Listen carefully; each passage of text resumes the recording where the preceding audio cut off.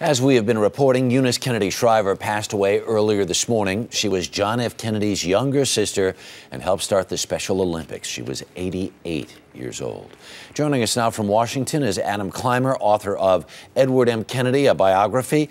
And on the phone from East Hampton, New York, Sally Quinn, reporter for the Washington Post and a Kennedy family friend. Good morning to you both. Hi. Morning, Harry. Sally, first talk about just what a remarkable woman this was.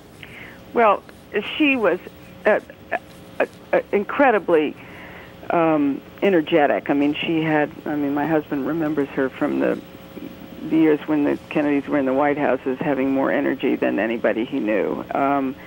But she had a real, and I think it was part of her Catholic faith, she was very religious, and she had a real sense of doing service, which she passed on to her 5 children.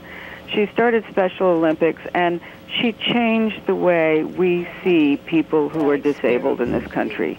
And I remember a friend telling me years ago that she had a Down syndrome child and, of course, put it in an institution, and everybody sort of nodded. That's what you did then. And the extraordinary suffering of so many of these children being institutionalized and their parents having to give up their children was something that was just accepted in those days. And she turned that around and made everyone believe that each life has its own worth, which, you know, is a very religious point of view, but also humanitarian.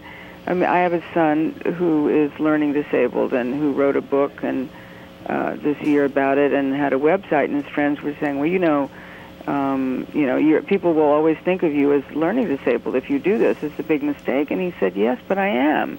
And I think Eunice gave him the courage to do that. I mean, she inspired so many people by taking the time to make sure that people understood that people who were cognitively challenged had a life that was worth just as much as anyone else.